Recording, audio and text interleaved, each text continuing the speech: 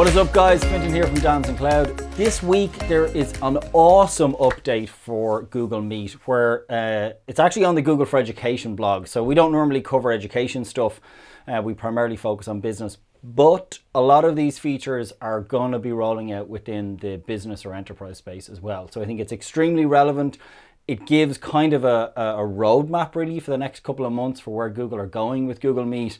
And we're super excited to actually be able to talk about some of these features because obviously as partners, we sometimes get the lowdown on what's coming. And so it's great to, to be able to talk about some of these now.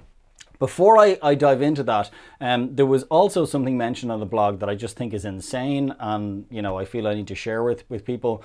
Google now have 140 million educators and students using Google Meet on a regular basis, which is just astounding.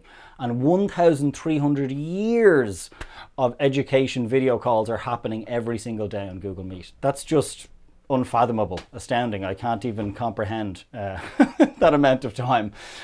So, just two really interesting facts, I think, on Google Meet. And I love when Google shared these little nuggets of information.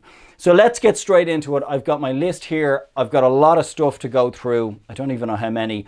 And I want to get through them quickly to keep this short and sharp for people. So the first thing that's being updated within the Education Google Meet edition is the knock knock feature. Most of you will be familiar with this. Is where people can sort of ask to join your Google Meet and you can accept them in. For educators, they're going to be restricting this a bit or giving more control, whereby if someone tries to join several times and you sort of say no, then they won't be able to, after 2 times of being rejected, they won't be able to attempt to join again. You will eventually have the ability to end the Google Meet for all participants. And I think this is something that a lot of educators have been looking for because students were rejoining meetings afterwards and continuing to talk. And particularly for younger students as well, where you just want to end the call and you're responsible for them if they're under a certain age and things like that. So very important for educators to be able to do that, and a feature that I think a lot of people have been asking for. Also, there will be the ability to stop anonymous or block anonymous users from joining a Google Meet. This is a feature you can opt in and out of. So some colleges and schools that I know I've worked with on a personal basis would actually require this because not everybody has a Google or G Suite account. So yeah, that's going to be one of those ones where it'll be very useful for some schools and colleges, but for others, they'll be able to opt out of that. And then the next 3, I think everybody's going to be interested in. The ability to blur your background. So very much like myself, if I zoom in a little bit, my background is blurred right now. My camera's doing it for me. You'll be able to do that within Google Meet as well. And you'll also be able to replace your background as you might have experience within some other video conferencing solutions. Next up, we have the ability to mute all of their participants. So again, this is a feature that a lot of people have struggled with. Particularly within the education space or even within the business space when you've got a lot of participants. It can be difficult if you've got 50 or 100 people on a call. You don't want to be going through individually and muting them or even having to ask people to mute them. Having the ability to just mute everybody all at once, I think is not just important but vital. Next up, we have the ability to disable chat within Google Meet. So there's a chat feature within Google Meet that some of you might have used. Educators will be able to disable that. They will also be able to restrict who can present. And I think this is kind of an important one. I had a personal experience with this where I was on a digital assembly with 200 or so other people and parents and teachers. And, some kid on purpose or by accident shared their screen on their phone. And again, that's an issue if you've got younger people on the call. As the presenter, you want to keep control. And so I think having the ability to stop participants from being able to share their screens is extremely valuable.